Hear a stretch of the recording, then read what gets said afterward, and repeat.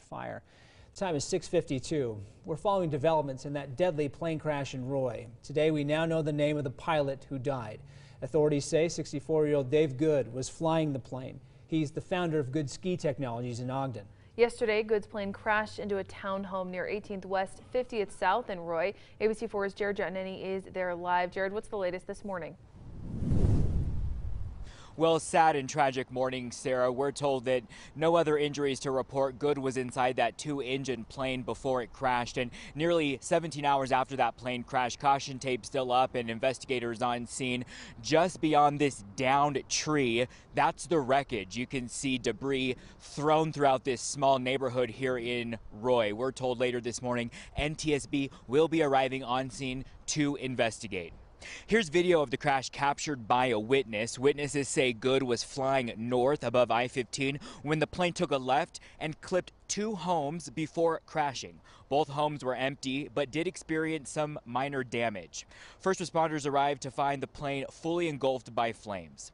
Here's a picture of the plane moments before it crashed. The man who took this picture knew in this moment something wasn't right. As it continued north, the airplane you could see as it was flying, it was completely sideways, and the left wing dropped once, it regained, it dropped a second time. The second time it continued a little bit, it veered all the way across I-15, and then it went straight into the ground.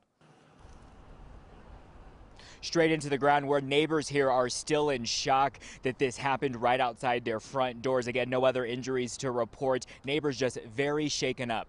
Back out here live, here's a look at the wreckage. Again, we're told NTSB will be arriving on scene later this morning to assess the damage. But again, very sad morning here. Folks still very shaken up that this happened so close to home. Reporting live in Roy, Jared Jatnini, ABC4 News. Thank you, Jared. So tough to see that crash.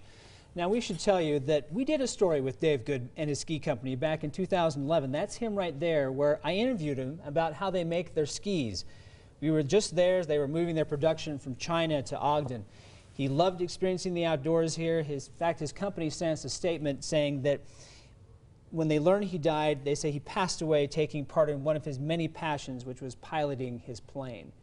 You know, he got the sense for, after talking with Dave back in, and again, this is a couple of years ago, but he was someone who loved the outdoors here in Utah, and that's why he wanted to be able to bring his ski company and have it centered here in Ogden. So to be able to see him go, and I'm sure there's a lot of people, right, who are missing him today. Absolutely. Our hearts go out to them.